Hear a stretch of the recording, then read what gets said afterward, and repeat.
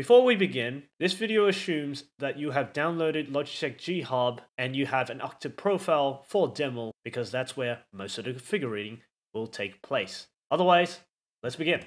Open up Demul, click on Config, Controls, Joy 1 under Arcade 1.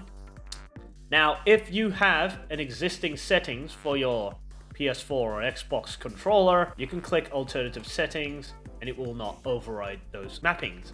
Now, how do we configure the steering wheel for left and right without having that infamous joy0_analog6_ key, which pretty much interrupts everything? That's when Logitech G Hub comes in.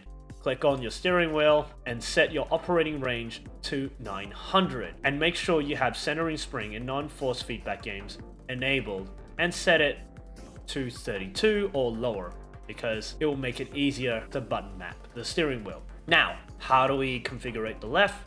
Turn the steering wheel all the way to the left. Oh wait, hang on, Logitech is bugged out. Click on assignments, then steering wheel, and there you go. Now you can see the steering wheel. Now, once again, how do I configure the left side of the steering wheel? Turn the steering wheel to its maximum left, hold it, and then click on left. If you do it right, it should say Joy 0 Analog 0. And if you do it incorrectly, you'll get the 6.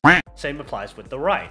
Turn the steering wheel to its maximum right, and while holding it, click on right. And if you do it correctly, they're both mapped out as so.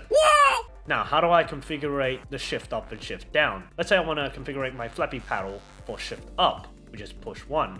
But I get this infamous Joy 0 Analog 6, which prevents you from mapping. Well, you'll hold the shift up and then click on push 1. The same applies with push 2, which is shift down. Hold shift down on the flappy paddle and then click on push 2. The same can be said for coin. Let's say I want to configure it on a different button. Let's say L2. I'll hold L2 and you click on coin. I think you get it at this point. Alright, now comes the nitty-gritty part, and that is the pedals. Click on pedal sensitivity in Logitech G Hub and make sure you set it to combine pedals. To configure the accelerator, hold the accelerator pedal down and then click on up, and it should say analog 1. And to configure the brakes, hold down the clutch pedal, not the brakes, and then click on down. And if you do it correctly, down should be analog 6 and up should be analog 1. Last thing you want to do is you want to set the operating range to 270 and the centering spring strength to 32. This is all preference. You can change it whatever you want, and that is it. Hopefully your steering wheel and your pedals work in Initial D Arcade Stage 3, and I'll see you all later.